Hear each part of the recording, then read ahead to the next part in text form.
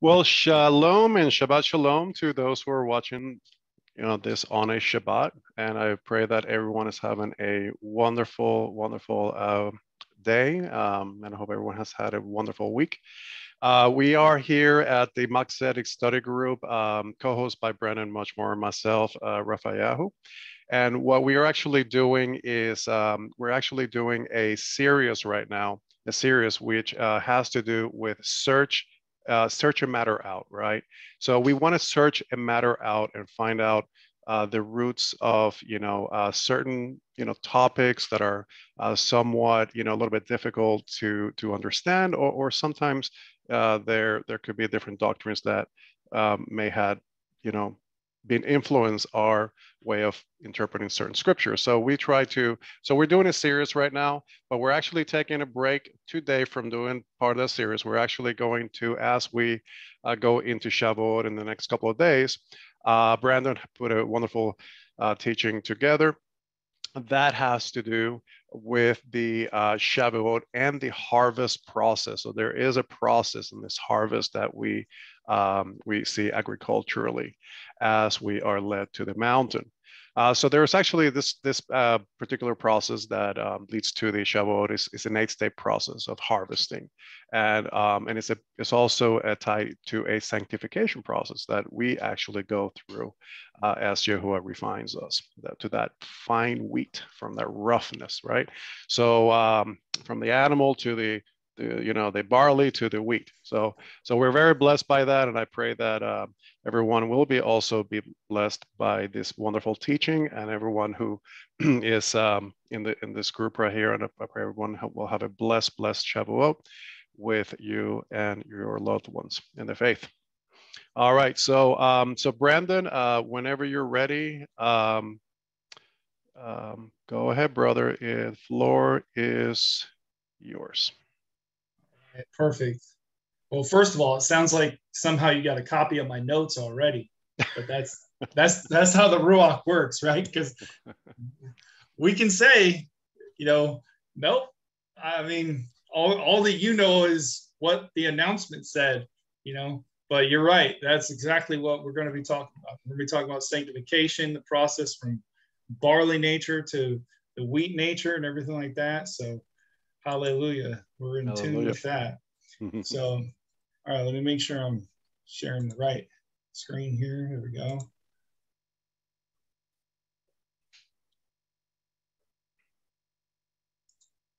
All right, so first, wait, which screen am I sharing? Hang on. What, did it show the document, Jose? Yes, it showed a Word document, and I believe there's a, yes. Okay. We can see that, yes. Okay, gotcha. Sorry, it like jumps around on me. So let me tell you how this started. So I posted on Facebook right around this time last year, May the 20th, about studying the book of Ruth. And, is it possible that Ruth was betrothed or chosen by Boaz at Shavuot? Because, did Boaz purchase the land / field that she came with, thus selecting his bride at Shavuot, right? And, basically the Ruth chapter 2 is where I got all that from, okay? So that's where this started. And then with that, there was a snippet from this blog that I found on the book of Ruth. And that's where the 8 bullet points that I'm going to cover today came from. Okay. That's where it came from. The idea came from. And then, it just, I was having a conversation the other day about the harvest process with a friend of mine. And I was like, oh man, that sounds like that would be a really good topic for a teaching. And so here we are. So, all right. Okay. So title of the message, is Shavuot, the process of the harvest, or you could word it the harvest process, however you see fit. Okay. Now, Shavuot, or Pentecost, as it's called in Christianity, is the fourth biblical feast. It is the Alef Tav, if you will, which I'll get to in a second, in the center of the menorah. It is called the Feast of Weeks because weeks. Is my mic on? I'm sorry. You guys can hear me, right? Yes, brother, loud and clear. Okay, I just looked down. Sorry. Just want to make sure. It's called the Feast of Weeks because we count ourselves 7 Shavuot, or weeks, from the day that we brought the wave sheaf of the first fruits, according to Leviticus 23:15, which is why we're celebrating it on Sunday, when we're recording this on Friday, May 27th. So Sunday, May 29th, will be Shavuot for us. Okay. What does it represent? It represents the Ruach HaKodesh. It represents the Holy Spirit, which is the spirit of counsel. There are 7 spirits of Yahuah, according to Isaiah 11, verse 2. And the fourth one is the spirit of counsel, which is interesting because, you know, he is, the Holy Spirit is our counselor, right? We get information and guidance from the Holy Spirit, right? So here is the beginning of Genesis, or Bereshit. So reading from right to left, because Hebrews from right to left, you'd have Bereshit. I don't know what that says, but created, Elohim created. The Alef Tav is untranslatable, it says, but we know it's the Alef Tav. It represents Yahuah and Yahusha, Aretz, and the Shamayim, right? So in the beginning, Yahuah created Alef Tav, the heavens and the earth, or the earth and the heavens, right? And this is what I'm talking about Shavuot being the Alef Tav, is because if you look at a menorah, which represents the 7 spirits of Yahuah, which represents the 7 feasts of Yahuah, and which represents this right here as well, these first 7 words or phrases of Bereshit. In the beginning, Yahuah created Alef Tav, the heavens and the earth. And the Alef Tav is, we just finished up a dovetailing series, and we talked about how the Alef Tav is the ultimate dovetailer. And he is the one who, Yahusha is the one who ties together the summer feasts, or you might know them as the spring feasts, and the winter feasts together. They're all about him, right? So Shavuot is that fourth piece, or that middle pillar of the menorah. Now, as Brother Jose said, Shavuot is about the refinement process, which is what sanctification is all about. We have salvation and we have sanctification, right? Two different events. We have to work out, according to Philippians 2:12, we have to work out our own salvation with fear and with trembling, okay? Now, we've heard our brother Matthew mentioned previously that Shavuot is about going from our carnal or fleshly nature of the barley harvest, which is what Passover is about, to the greater spiritual nature, which is what Shavuot is about, and the wheat harvest. Okay, so barley nature, Passover, fleshly, carnal, animal food, wheat, spiritual, human food, right? Makes sense? It's the greater and the lesser, okay? This is how we can offer up our bodies as the new grain offering of fine flour. But we're going to touch on exactly how we get from wheat harvested to the fine flour. Now, Revelation 6:6, talking about the third seal, or the third horseman of the apocalypse, it shows us that wheat is more costly than barley is. And it is indeed more costly for us to make this transition from our carnal or fleshly nature to the new spiritual man or woman. Revelation 6:6 says, "And I heard a voice in the midst of the 4 living creatures saying, a quart of wheat for a day's wage, and 3 quarts of barley for a day's wage. And do not harm the oil and the wine. So like I said, wheat is more costly than barley. That's why you have wheat is a quart of wheat for a day's wage. And the same day's wage gets you 3 quarts of barley. It's easy to stay in our fleshly and our carnal nature, but it's a tough, costly process of dying to ourselves and crucifying our flesh and being crucified with Mashiach, like Galatians 2:20 talks about, to daily do that, take up our cross and follow Messiah daily. And that's how we become that wheat nature. So our calling, your calling, is costly. But an unsquashed olive has no purpose. Diamonds are created through intense pressure and heat. That's how diamonds are created. Without intense heat, gold, silver, and other precious metals could never be purified. So everything has to go through a process like this, right? So Shavuot is the harvest of the winter wheat, and Sukkot represents the harvest of the summer wheat. So you have 2 wheat harvests within a year.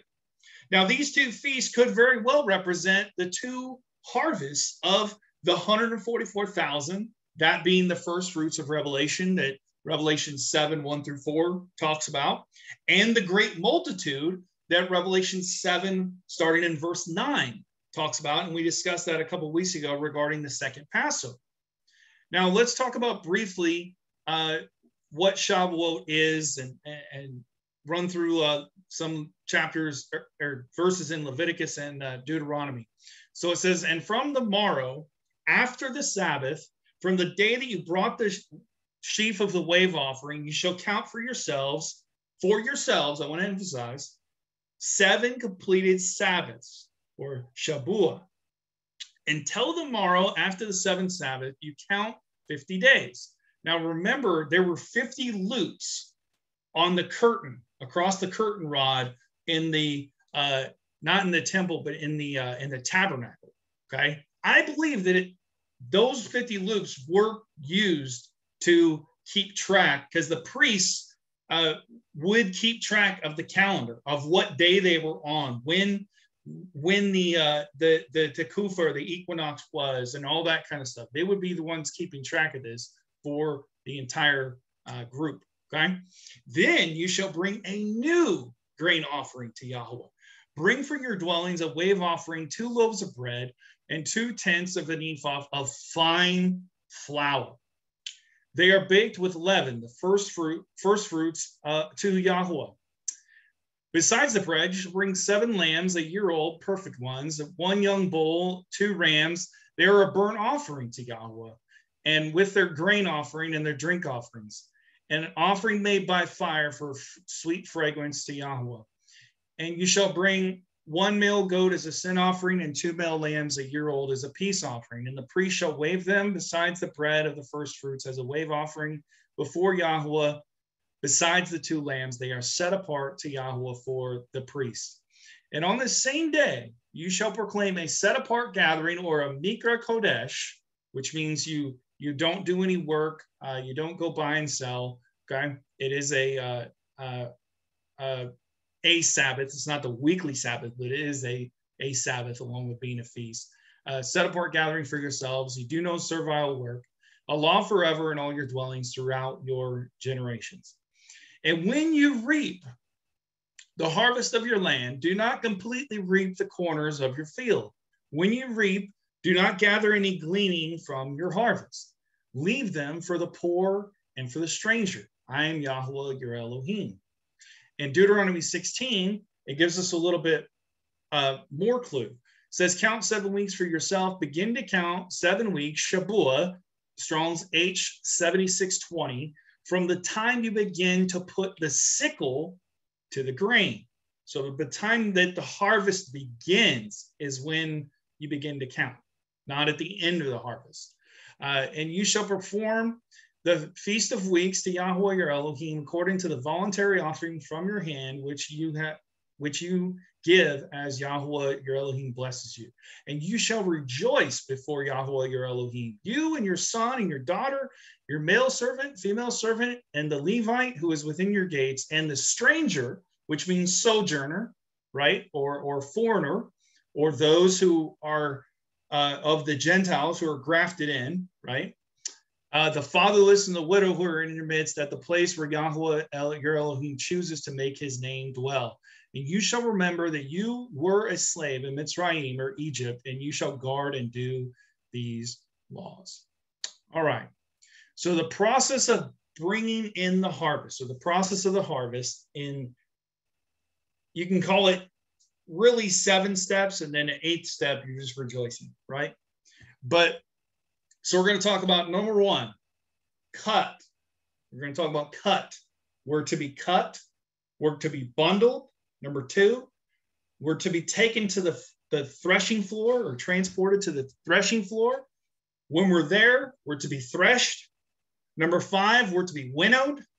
Number 6, we're to be sifted. Number 7, we're to be bagged. And if we make it all the way from 1 all the way to 7, then we shall indeed be rejoicing.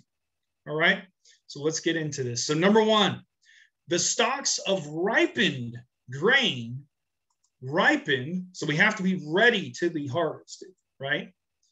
Were cut with hand sickles and laid on the ground by men and women.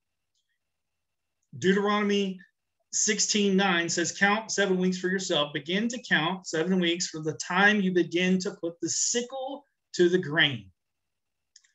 And it says, when you come into your neighbor's standing grain, you shall pluck the heads of with your hand, but do not use a sickle on your neighbor's standing grain. Now it's interesting.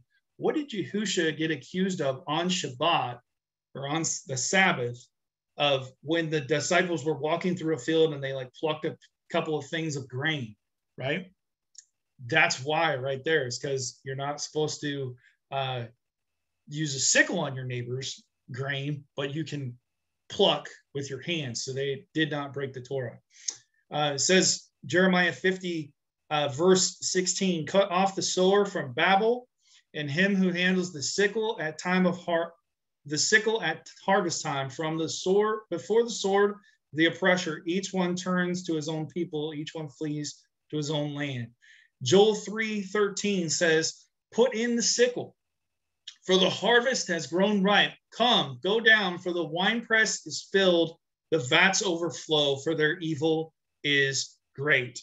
Which there's 2 sickles in Revelation 14. One of them matches Joel 3, and the other is the harvest you want to be in, right? And just some graphics here, just so you can look at something else besides the text. It says in Revelation 14:14, and I looked and saw a white cloud, and sitting on the cloud was one like the Son of Man, having on his head a golden crown, and in his hand a sharp sickle. Another messenger came out of the dwelling place, crying with a loud voice to the one sitting on the cloud, send your sickle and reap, or other translations say, thrust your sickle and reap, because the hour has come for you to reap, because the harvest of the earth is ripe. And the one sitting on the cloud thrust his sickle to the earth, on the earth, and the earth was reaped. Now, John chapter 4, after Yahushua speaks to the woman at the well and has that encounter, as disciples come to him, and he talks to them about, I've already eaten, and they thought like, well, who gave him food? And he said, you know, my food is to do the will of the Father who sent me. And then in verse 35, he says, do you not say there are still 4 months and the harvest comes? See, I say to you, lift up your eyes and see the fields, for they are white for harvest already. Because he was talking about the winter wheat. He who is sown, who is reaping, receives a reward and gathers fruit for everlasting life, so that both he who is sowing and he who is reaping rejoice together. For in this the word is true. One sows and another reaps. I sent you to reap for that which you have not labored. Others have labored, and you have entered into their labor. Marita Sweeney. So joined the meeting.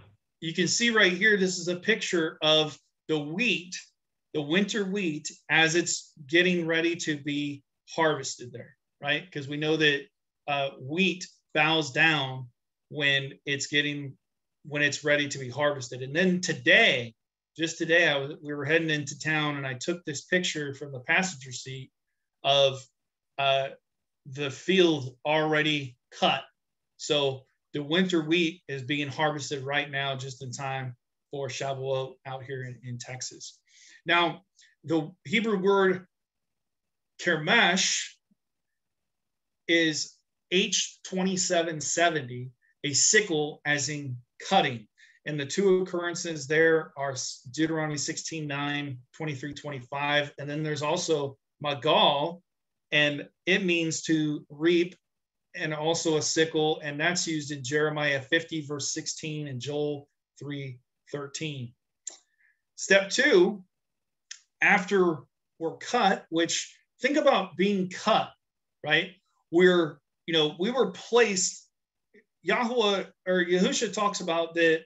He talks about a parable of the kingdom as a field, and that a man buys the field because there's buried treasure within the field, or we could even say that because of the crops that were in the field, right? So the field is the world, and we're planted in the midst of the field along with the tares who were planted after us, which you can learn about the parable of the tares in Matthew 13, starting in verse 24. But we have to be cut, right? So what is the first step in the sanctification process? It's being cut deeply in the heart. We have a circumcision of the heart where we're cut out of, sometimes for a lot of us, we were cut out of our fraternal families, right? Like our actual earthly families. We were cut out of them. We were plucked out of them, plucked out of the field, and removed from those areas, right? So we have to allow the cutting to happen first. Number 2, then the cut stalks were then gathered into bundles and tied into sheaves. And this was set up, then they were set up upright to prevent moisture from causing mold or mildew. In Genesis 37:7, it says, "See, we were binding sheaves." This is Joseph telling his dream about the sheaves to his brothers, right? "We were binding sheaves in the midst of the field, and see, my sheaf rose up and also stood up, and see, your sheaves stood all around and bowed down to my sheaf," which is this is a reference to, Joseph is a reference to, or a foreshadowing of Mashiach ben Joseph, which is Yahushua. And Philippians 2, verse 9 and 10, it talks about every knee shall bow, every tongue shall confess that Yahushua HaMashiach is master, to the glory of Yah the Father, right? Psalm 126, verse 6 says, "He who goes on and weeps, bearing seed for sowing, shall indeed come in with rejoicing, bearing his sheaves." Matthew 13:30 says, "Let both grow together until the harvest. And at the time of harvest, I shall say to the reapers, first gather the darnel," or the tares, which are poisonous, by the way, "and bind them in bundles to burn them. But gather the wheat into my granary," or into my storehouse. Now, the ancient art depicts women and children involved in this activity as well, which we see that in Ruth chapter 2, verse 7 and 15. She said, "Please let me glean and gather among the sheaves behind the reapers." And she came and has remained from morning until now. She sat a little in the house, and she rose up to glean, and Boaz commanded his young men, saying, "Let her glean even among the sheaves, do not embarrass her." And then we see in Psalm 129, verse 7, "That shall not fill the reaper's hand, nor the sheaves fill the binder's bosom. And those who pass by shall not say, the blessing of Yahuah be upon you. We have blessed you in the name of Yahuah." Deuteronomy 16:11 says, and you shall rejoice before Yahuah your Elohim, you and your son and your daughter, your male servant, female servant, the Levite who is in your midst, in your gates, the stranger, like I said, the sojourner, the fatherless and the widow who are in your midst, at the place where Yahuah your Elohim chooses to make his name dwell. The corners of the field and any stalks of the grain that happened to fall were to be left for the gleaners. The poor who were under the law had the right to gather the gleanings. So basically, the entire field would be cut. It would be harvested, right? They would bind everything up, but then if they, after they gathered everything and put it on the cart and wheeled it away, if they left a sheaf or a bundle, they would leave it for the poor or the widow or the fatherless, the orphan, et cetera, right? According to Leviticus 19:9, it says, and when you reap the harvest of your land, do not completely reap the corners of your field or gather the gleanings of your harvest, and do not glean your vineyard or gather every grape of your vineyard. Leave them for the poor and for the stranger. I am Yahuah your Elohim. Leviticus 23:22, it says, when you reap the harvest of your land, do not completely reap the corners of your field. When you reap, do not gather any gleaning from your harvest. Leave them for the poor and the stranger. I am Yahuah your Elohim, right? And here is where we get the context of what we're talking about. It gives further explanation. Deuteronomy 24:19 says, and have forgotten a sheaf in the field, do not go back to get it. So that's how we know what a gleaning is, or what exactly we're talking about there. Okay. Now, the word for sheaf is aluma or alum. Okay. And it's something bound, a sheaf, bundle. Well, isn't it interesting? So first we have to be cut, right? We have to be cut out of the world. We have to be cut out of our families sometimes, right? And we have to be cut, circumcision of the heart, right? Then secondly, we're bound. Well, isn't it interesting that we're betrothed to our Messiah? We are bound to him in covenant, by a covenant that we accepted, because he said in Exodus 19, if you do this, then you shall be a set apart and Kodesh nation to be, a kingdom of priests and a Kodesh nation, right? And we said all that Yahuah has said we will do. So we are bound to our Messiah, right? To our King, just like the sheaf. So we are bound through covenant. That's the second step, okay? The third step is then the bundled and dried sheaves were then transported or taken to the threshing site or the threshing floor. Now, this is a picture of a threshing floor right here, which would be outside of a city. It was a flattened area, usually on a hilltop. We'll talk about why in a second. But you can see the different stages of the threshing. You actually have, the threshing taking place with the oxen and the sled, which I have a picture of the sled in a second. You have the people unloading the grain or the sheaves onto there and spreading them out. You have people winnowing them, which we'll talk about as well, and also people sifting them as well. Okay, we're going to talk about all this. So the threshing floor, like I said, was an elevated flat area with a smooth surface, usually on a hilltop, where the afternoon winds would help the winnowing process. Now, remember that site picture of the winds, okay? Come back to that in a second. But Ruth 3:6 says, and she went down to the threshing floor and did according to all that her mother-in-law, Naomi, instructed her. And Boaz ate and drank, and his heart was glad, and he went to lie down at the end of the heap of grain. And she came softly and covered his feet and lie down. And then Amos 2:13 says, see, I am weighed down by you, as a wagon is weighed down when filled with sheaves. There you go. There's your wagon filled with sheaves. And then Micah 4:12 says, but they do not know the thoughts of Yahuah, nor do they understand his counsel. For he has gathered them like sheaves to the threshing floor. And then this is a verse I didn't even think about until I started doing this, and it came up in a memory yesterday.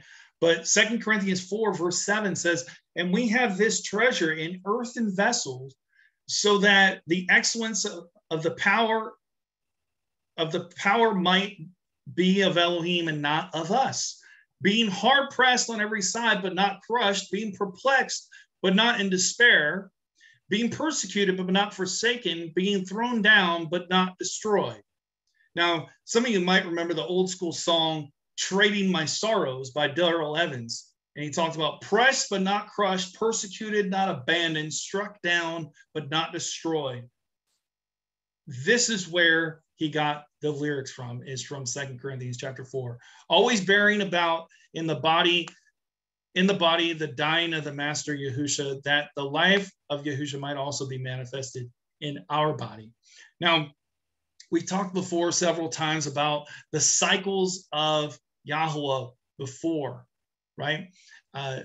Day to day, the day-to-day cycle, the Shabbat to Shabbat cycle, the feast to feast cycle, the year to year cycle, especially within the Torah portions. Ezekiel's wheel within a wheel within a wheel, rolling forward prophetically, as Paul calls it, from glory to glory, because we are constantly being refined. These cycles are a part of the refining process, which takes us from the barley nature for animal food, which is for animals, the beastly nature, to the wheat nature of the one new man in Messiah Yahusha. Okay, so think about, you have these stalks of grain, and one thing I noticed on this is that, so it's the ox driving the sled, right? Which the sled, we're going to talk about that in a second, what it actually means. But in ancient Paleo Hebrew, or in the pictographic Hebrew, the ox represents the Alef. We know that the Alef represents Yahuah and Yahusha because they're both the Alef Tav, as Scripture says, all throughout Scripture, right?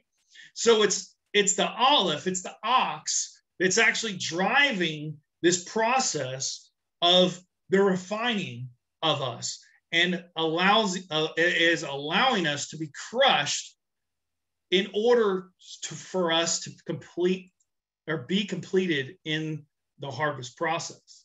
Make sense? So Goren, Strong's H 1637, Goren in the Hebrew, is a threshing floor, as made even.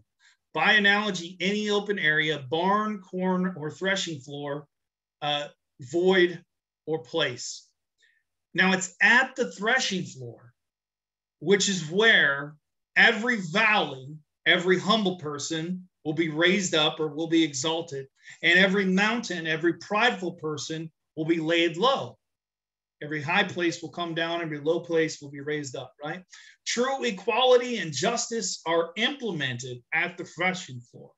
The threshing floor is the pressure and the crushing of our flesh that produces the pure oil that is needed for us, in order for us to trim our lamps, as the wise virgin spoken of in Matthew 25. Now, isn't it interesting that these two Strong's numbers are the exact same number? One's Hebrew, one's Greek. So you have Goren, or Hebrew, 1637, and then you have Eliaon, G, 1637, olive oil. So through the crushing process at the threshing floor, or at the stone of crushing, which is what an olive would go through. Maybe we'll cover that in a different time. But that is how we produce that oil, by allowing our flesh to be crushed. Okay. Number 4, at the threshing floor, then the grain was loosed from the straw and the chaff,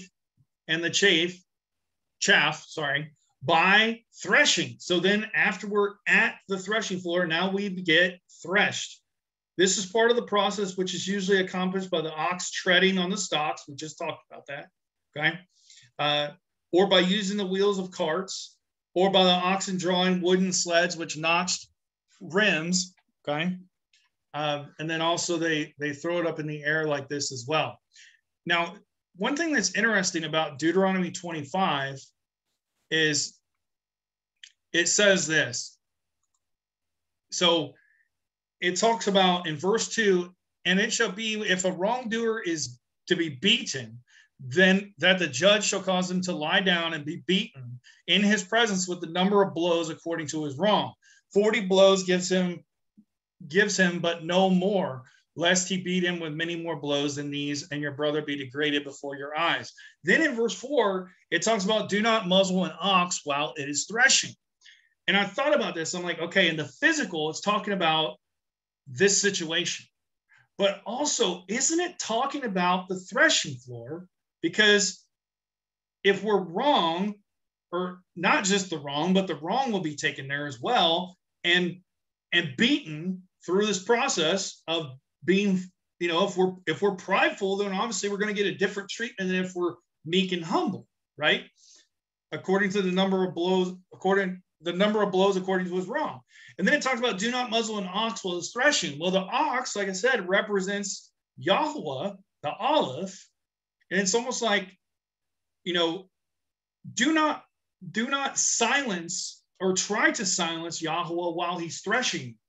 Like, allow him to speak to you, allow him to give you counsel, allow him to teach you something while you're being threshed at the threshing floor. Make sense? So do not muzzle an ox while it is threshing. And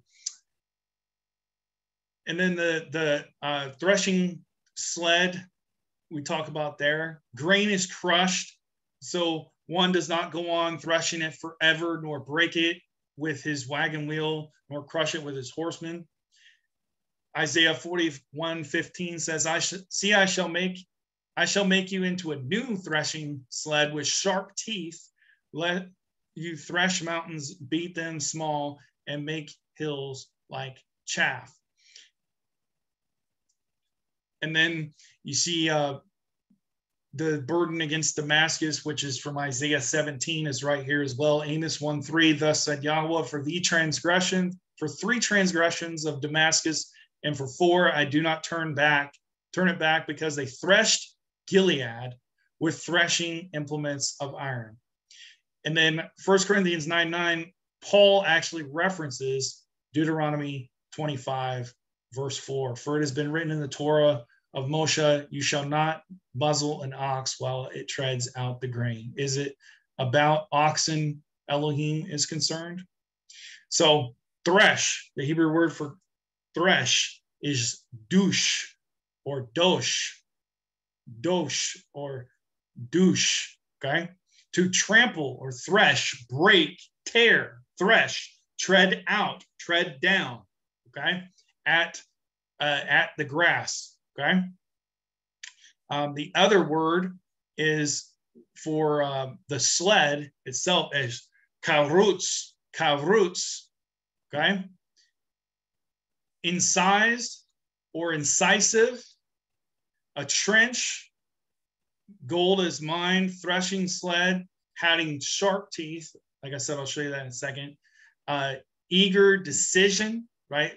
It's a decision. Choose this day whom you will serve. It's diligent. Fine gold is a refinement. Pointed things sharp, a threshing instrument, a wall of separation. Now, this word for the threshing sled, which this is a threshing sled right here, okay?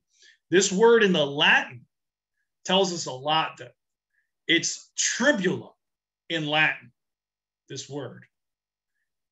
And it's a broad, heavy board with many sharp teeth of stone or iron.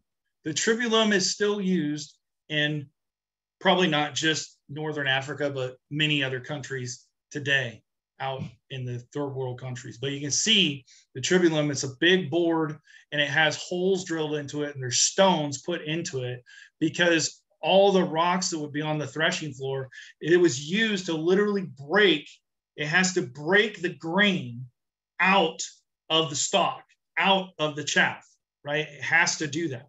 Now, think about this with regards to the tribulation, okay? Jacob's trouble, all right? Think about this when we look at these, the beasts here, okay?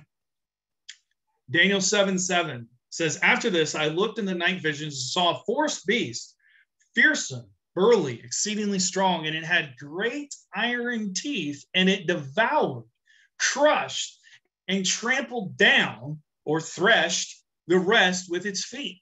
And it was different from all the other beasts, all the beasts that were before it, and it had 10 horns. Verse 19, then I desired for certainty concerning the fourth beast, which was different from all the others, very fearsome with its iron teeth, with its teeth of iron and its nails of bronze, which devoured, crushed, and trampled down the rest with its feet. Verse 23, this is what he said. Obviously, he's talking about Michael, who is given in the interpretation. The fourth beast is the fourth kingdom on the earth, which is different from all other kingdoms. And it devours all the earth and tramples it down and crushes it. But we have to remember that through the tribulation, Yahuah is holding the scroll. He's the one breaking the 7 seals. He's the one allowing the New World Order to implement the things that they want to implement, right? He's the one that takes us to the threshing floor.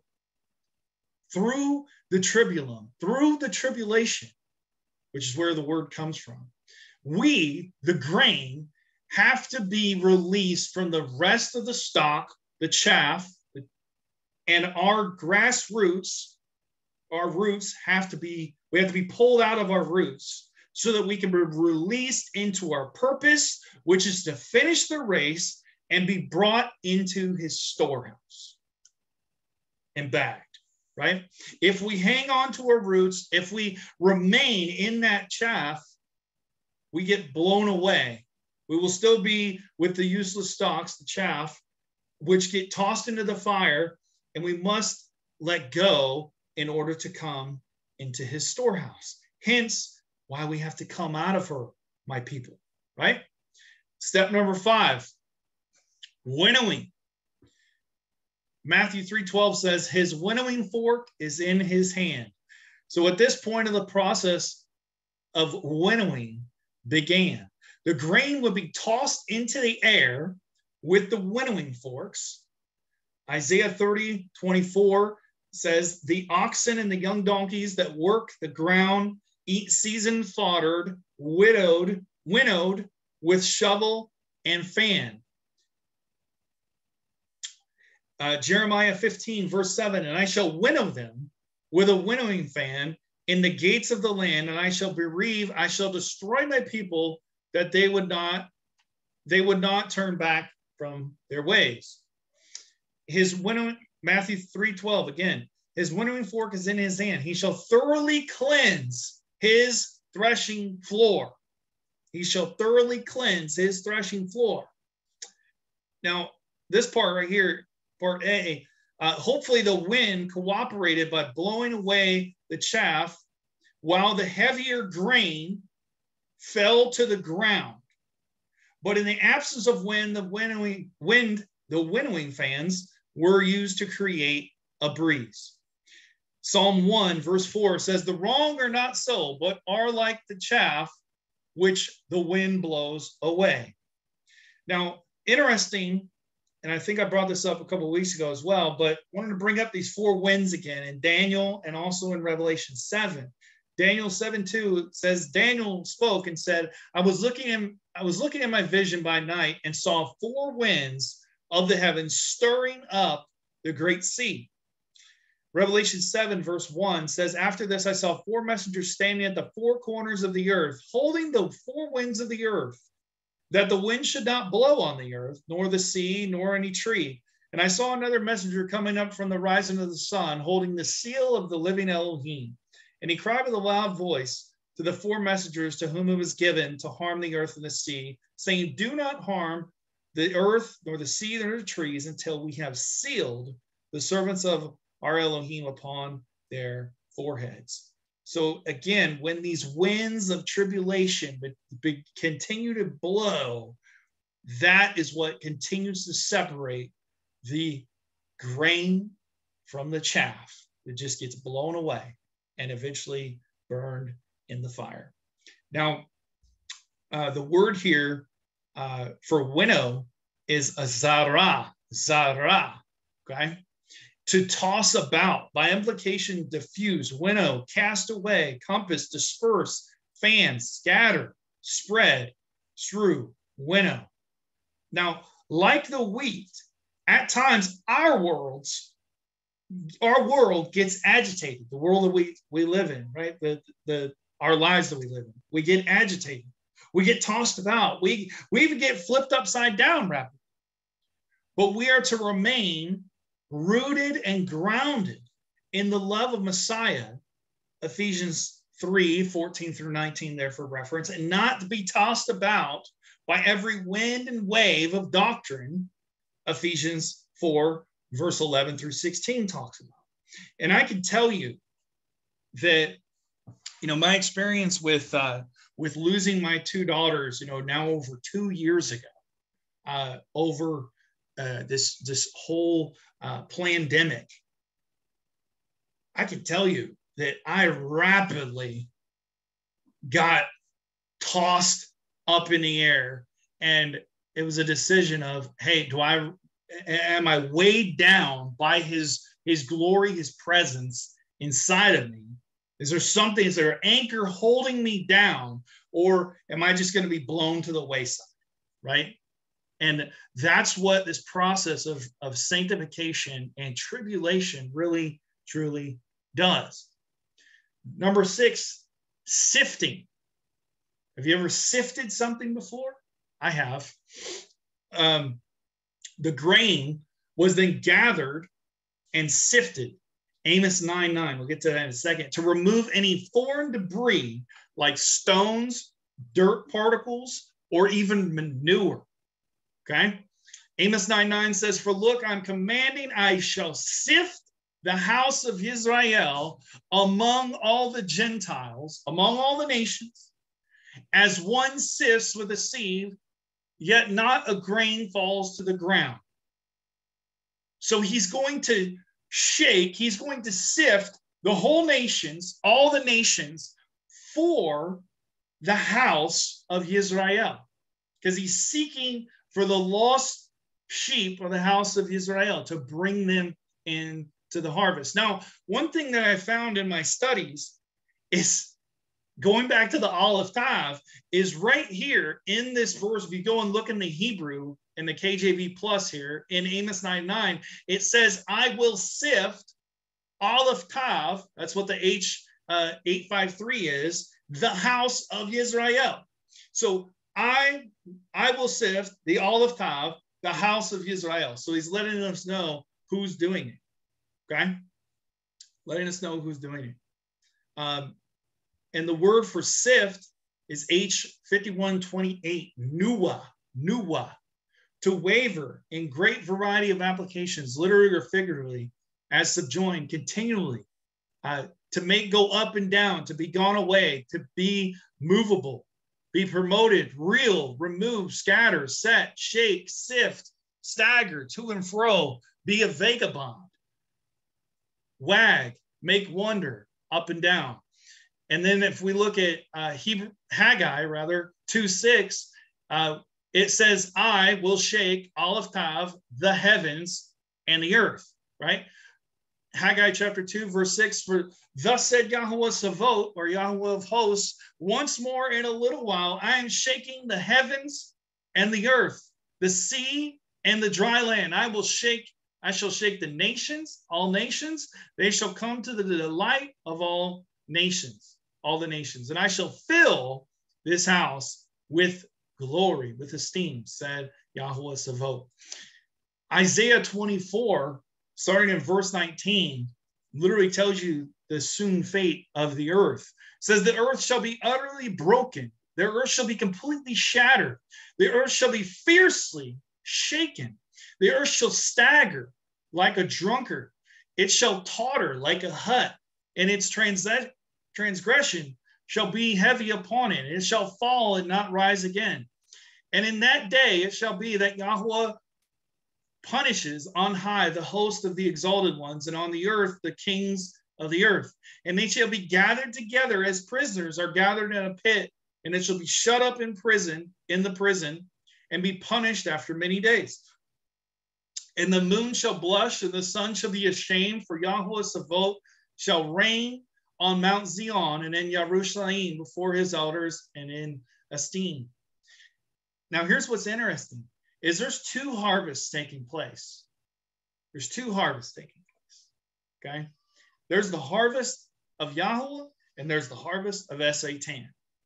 And here in Luke 22, verse 31, we see what we're talking about. And the master said, Yahushua said, Shimon, Shimon, see, Satan has asked to sift you as wheat, but I have prayed for you that your belief should not fail. So we have an intercessor who stands on our behalf and prays for us. And when you have turned, strengthen your brothers. So Satan is sifting. He's sifting the nations right now. Because see, here's the deal. You're either Yahuah's wheat or you're Satan's wheat. Because Yahuah's wheat is Satan's chaff, and Yahuah's chaff is Satan's wheat. If you get what I'm saying, right? We have to choose this day who we will serve.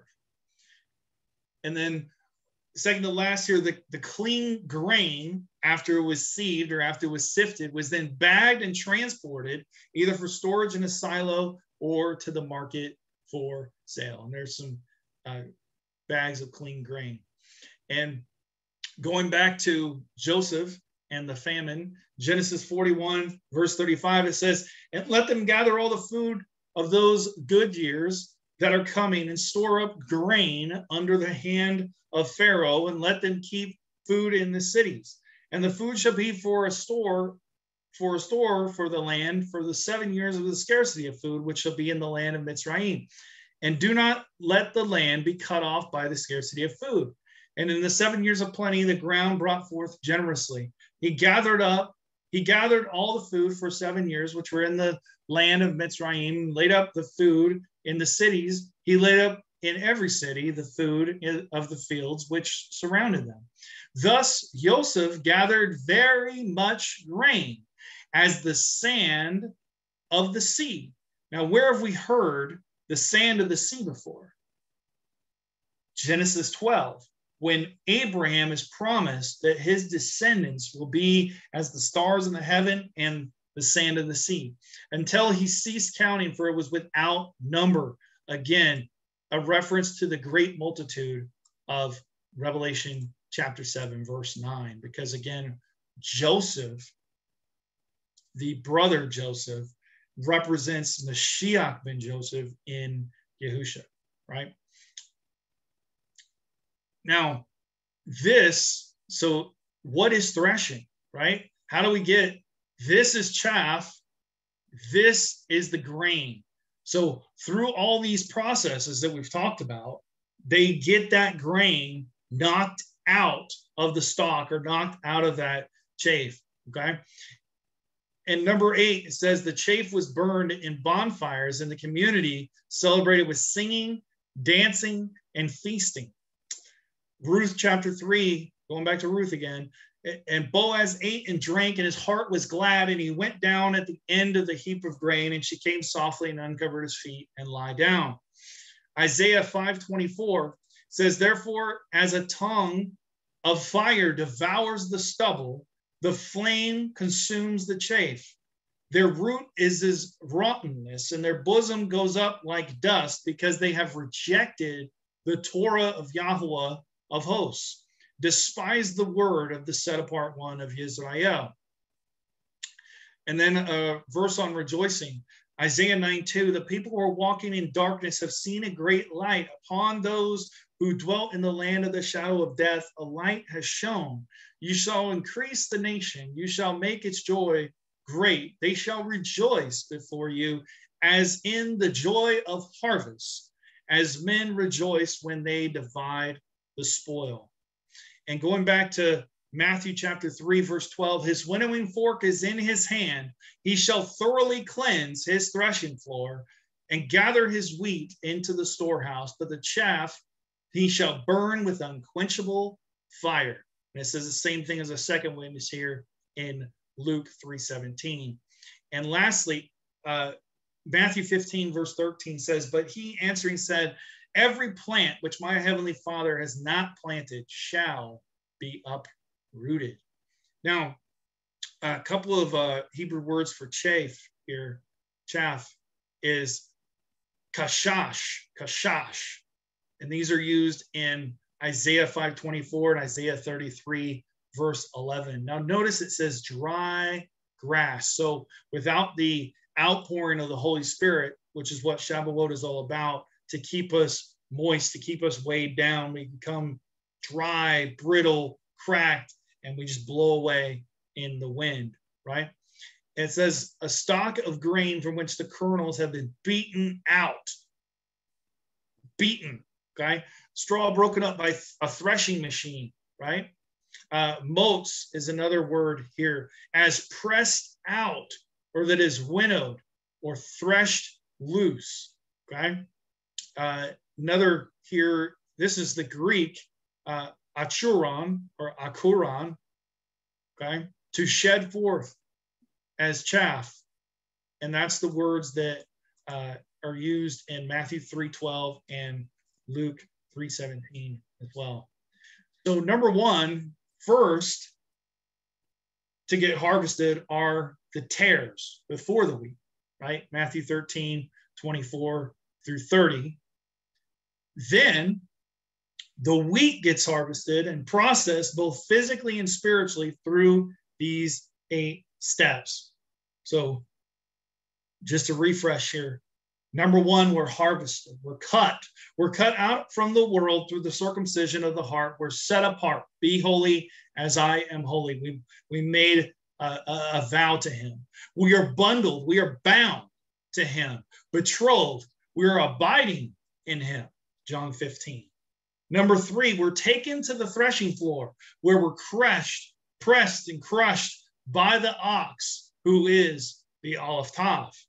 And we are threshed. Our fleshly nature is beaten out of us. Winnowed. Next, we're tossed up in the air, allowed to wander or stray like chaff to see if we will be weighty and fall to the ground and be completed, be a part of the completion of the harvest. Lastly, we're sifted, we're shaken, we're tested, we're purified. All the debris is removed. This is the part where we are chastened, right? Whom Yahuah loveth, he chasteneth. And of course, you know, the bride has to be chastened. She has to be made ready. Lastly, we're bagged, gathered together, and brought into his storehouse. And number 8, we rejoice. A prepared bride for her bridegroom. Revelation 19, starting in verse 1, says, and after this I heard a loud voice of the great crowd in the heaven, or the great multitude, saying, hallelujah, deliverance and esteem and respect and power to Yahuah our Elohim, because true and righteous are his judgments, because he has judged the great harlot who corrupted the earth with her harlotry, and he has avenged on her the blood of his servants shed by her. And a second time they said, hallelujah, her smoke rises up forever and ever. And the 24 elders and the 4 living creatures fell down and worshiped him. They worshiped Elohim who sat on the throne, saying, amen, hallelujah. And a voice from the throne saying, praise our Elohim, all you servants and those who fear him, both small and great. Verse 6, and I heard a loud voice of the great crowd, as the sound of many waters, as the sound of mighty thunder, saying, hallelujah, for Yahuah El Shaddai reigns. Let us be glad and rejoice and give him praise, for the marriage of the Lamb has come, and his wife, his bride, has prepared herself. And to her it was given to be dressed in fine linen, chastised, clean and bright, for the fine linen is the righteousness of the set apart ones. And he said, right, are those who have been called to the marriage supper of the Lamb. And he said to me, these are the true words of Elohim. Now, a couple of thoughts I had on the threshing. Grain has to go through this process of threshing. Has to go through this process of threshing. It's the only way to get the grain out of the stalk, out of the chaff. Is to go through the threshing floor. Is to go through this right here, or the threshing machine. So what if we never go through, what if we were to never go through tribulation? What if we were never to go through trials and tribulations, and we're never separated from that chaff, so we blow away as the chaff does, because we wouldn't allow ourselves to be crushed? Sobering thought, right? Because there's people who want to escape tribulation. But one thing I'll say real quick as we get to the end, James chapter 1 says this. James chapter 1 says this. Verse 2, my brothers, count it all joy when you fall into various trials, knowing that the proving of your belief or faith works endurance, and let endurance have a perfect work, so that you be perfect and complete and lacking nothing. And then Romans chapter 8 says this. It says, starting in verse 35, who shall separate us from the love of Messiah? Shall pressure or distress or persecution or scarcity of food, famine, or nakedness or danger or sword, war? As it has been written, for your sake we are killed all day long. We are reckoned as sheep of the slaughter. But in this we are more than overcomers. We are more than conquerors through him who loved us. For I am persuaded that neither death, nor life, nor messengers, nor principalities, nor powers, neither the present nor the future, nor height, nor depth, nor any creature shall be able to separate us from the love of Elohim, which is in Messiah Yahushua, our Master. Hallelujah. Now, just remember in closing, just because we are harvested, just because we are cut down, does not mean that we will make it all the way through the process. We have to go through each and every process, because as Babylon is burned up, as the tares and as the chaff blown away, let all of Yerushalayim and heaven, the Shamayim, rejoice. And Shavuot is truly a time of separation, where the bride is chosen and where the bride renews her vows of the covenant from Exodus 19 to her bridegroom. And in closing, as always, may Yahuah bless you and keep you, and make his face shine upon you, lift up his countenance towards you, and give you peace and shalom. Very good, brother. Really enjoyed your teaching. Wonderful. So much there. There's so much to chew on. I really enjoyed the last process. It really resonated with me, because it talks about rejoice, right? And if you were to do a study about the feasts, about the 7 feasts, there's only 2 feasts that where the rejoice, or being joyful as part of the commandment, is actually only done in 2 feasts, and Shavuot is one of them. The other one is Sukkot. So when you rejoice, okay, it's only connected with 2, and that is the engagement or the betrothal that leads to the wedding feast. So it's all connected, because these two feasts are so connected, because it is another process. I mean, first Passover, right? You know, the upright, like Joseph, Yahusha, the upright shaft, while everybody else is bowing down, right? So that's what we're being grinded. So we become more in his image, more upright by the time of Shavuot.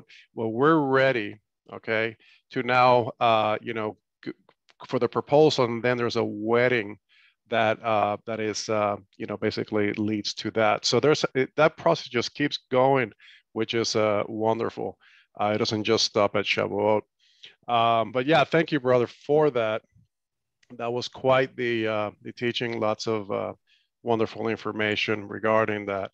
And you know, I can't help going. I was looking at the Matthew 3:12 when it says he's winnowing fork in his hand to clear his threshing floor and to gather his wheat into the barn. But the chaff with unquenchable fire. I mean, there's also, you know, on the context of it, is talking about you will be baptized by the Holy Spirit with fire.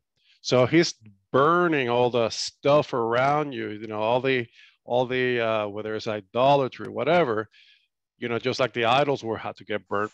So he's purifying you. There's a purification process that actually allows the wheat and the good part to come out and to stay pure and set apart, because Yahushua, it's all about division between good and evil. I mean, he doesn't want to see the mixture. He wants to separate it.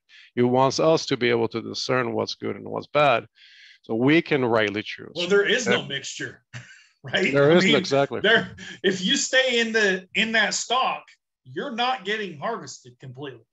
You're blowing away with that stalk. So, yeah, it was a real eye opener. Wonderful, you know, for me, for sure.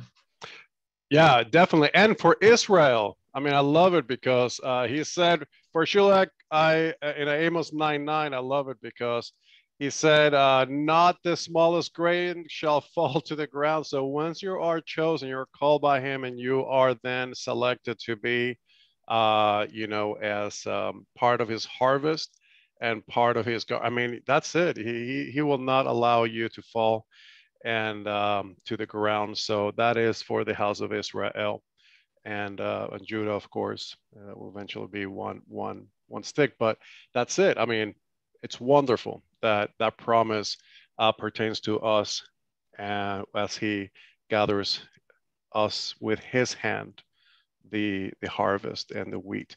So yeah, we are in His hands, and I do appreciate a wonderful teaching as we enjoy this feast coming up. All right, so we're going to go ahead and take hands, question, comments.